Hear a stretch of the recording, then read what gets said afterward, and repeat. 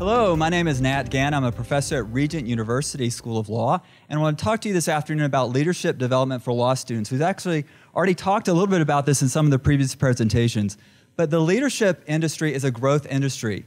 A 2007 survey showed that over 700 academic institutions have a leadership program, a leadership institute. But as we think about from a law school perspective, many law schools, and we already heard some of this, but law schools are lagging behind in terms of leadership development for their students.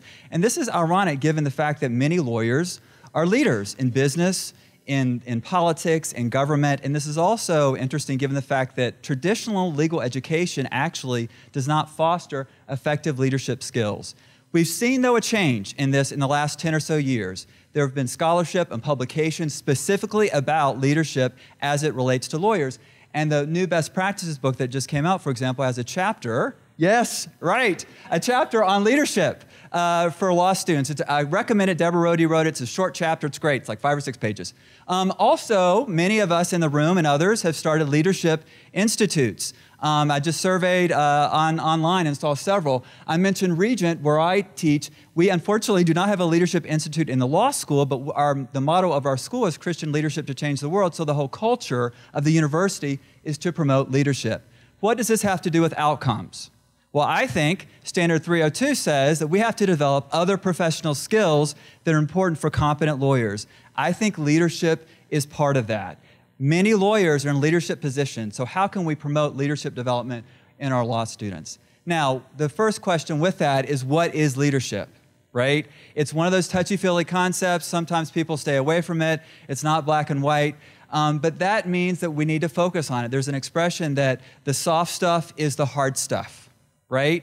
So the definition that I came across several years ago, very simple, very powerful, from John Maxwell. Some of you may have heard of him. It's a leadership guru. Leadership is influence. We tend to associate leadership with status, a position, or power, but at its heart, leadership is influence. And all of our students are influencing other people around us, right? Either for the good or for the bad. We're all influencers.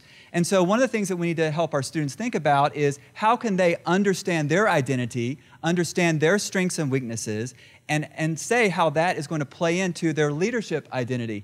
This relates, in my mind, directly with professional identity. We heard a great presentation on professional identity.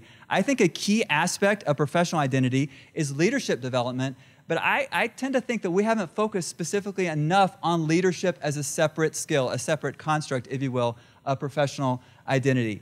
So, what are some best practices to promote leadership among our law students? And I'll talk about some of the things that we're doing at Regent. You all are doing many things at your particular school. One thing that I would say, even before we get into specific practices, is our students want authenticity.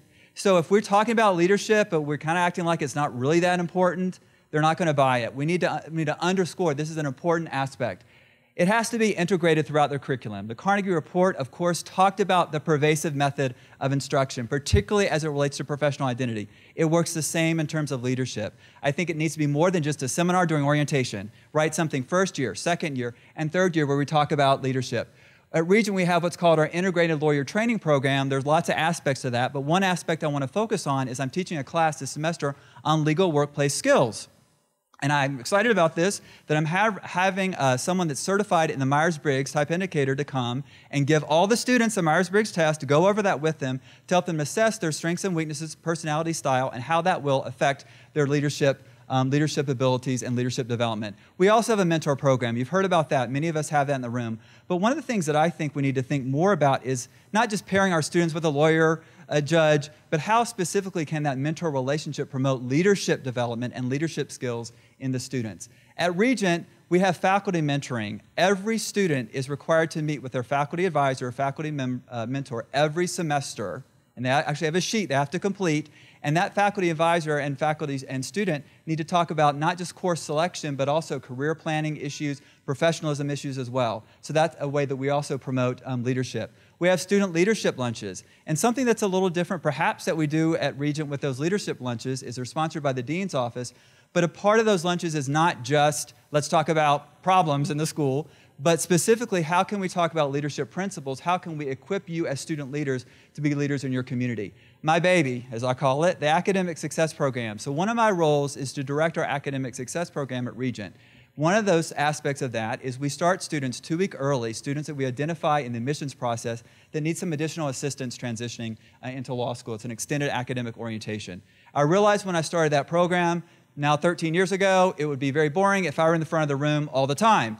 So I thought, how can I take students that did well in the academic success program and turn them into TAs and mentor them? One of the best parts of my job is actually mentoring student leaders, mentoring students that in turn mentor other students and encourage them.